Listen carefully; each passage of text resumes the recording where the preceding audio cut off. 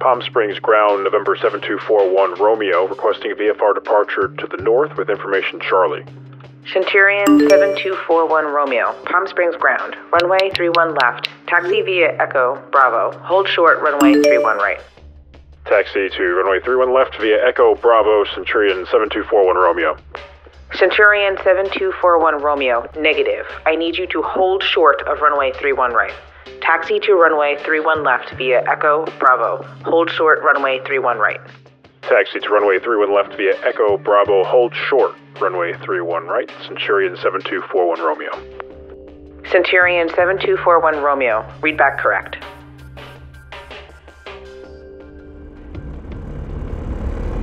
Centurion 7241 Romeo, monitor tower 119.7. Monitoring tower, Centurion 7241 Romeo.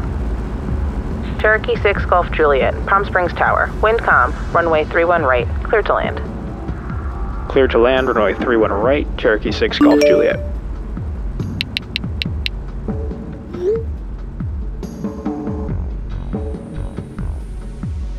Six Golf Juliet, go around. Cherokee 6 Golf Juliet, go around.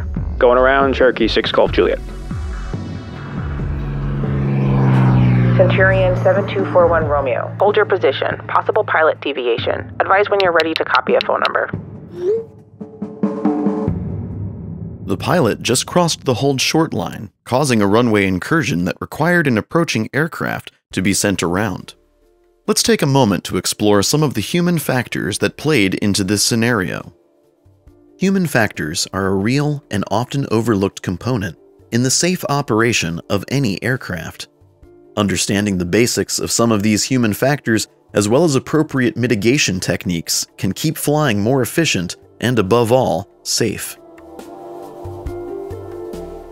When facing a number of tasks that must be accomplished, multitasking may seem like the efficient and faster way to accomplish all of them, as opposed to doing one at a time. However, this is not true, and in fact, multitasking itself is a myth. The human brain can only consciously work on one thing at a time. Although it may seem that many tasks can be simultaneously accomplished, in reality, each one is being completed one at a time, switching back and forth between the tasks. This is not only less efficient, but it also brings an increased risk of missing something in one or more of the tasks.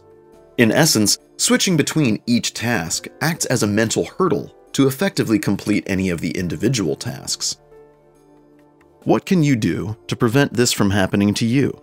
When given a clearance, it is imperative that pilots accurately hear and understand what is being said. In the case of a taxi clearance, the use of the respective airport diagram can serve as a good visual reference. Bravo, hold short runway 31 right. Ensure phones are turned off or in airplane mode to prevent needless distraction. Our ability to attend to or perceive and understand the world around us is not limitless. Our attention is one of these limited mental resources and can be thought of as money in a bank account. We must choose wisely when and where to spend it. Distractions can present pilots with the challenge of choosing how to divide this precious attentional bank between essential and non-essential tasks. In the beginning of this scenario, the pilot chose to pay attention to the text message conversation, diverting his attention from the air traffic control clearance being issued. The controller caught the error and ensured that the pilot heard and read his clearance back correctly. However, because the pilot switched his attention back and forth between the text messages and the clearance, the pilot's brain did not fully capture the instructions. The pilot attempted to accomplish a run-up while he was taxiing for departure. Focusing on the run-up while simultaneously trying to focus on taxiing the aircraft means the pilot's attention to detail was reduced, leading to the late recognition of taxiway Bravo and reduced taxi awareness. In this case, as opposed to rushing the run-up while trying to juggle taxiing and navigating the field all at once, the pilot should have conducted the run-up in a focused, deliberate manner when the aircraft stopped in the run-up area. Approaching the hold short line, the pilot's attention was diverted by a text message. By attempting to read a text message, respond to it, and taxi the aircraft, his attention was degraded from the primary task of taxiing the aircraft, and he missed several indicators that he was about to enter a runway. Enhanced taxiway centerline. The dashed lines on both sides of the taxiway centerline indicate that a runway hold short location is coming up. Other visual aids in this situation include a runway holding position sign, surface-painted holding position signs, elevated runway guard lights, sometimes called wigwag lights, and a runway holding position marking, commonly called a hold short line.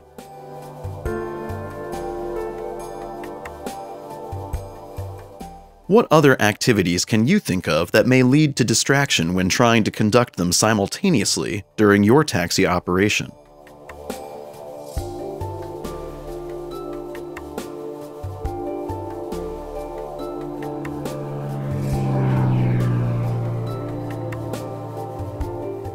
It is important to understand that no amount of practice can eliminate multitasking or attention errors.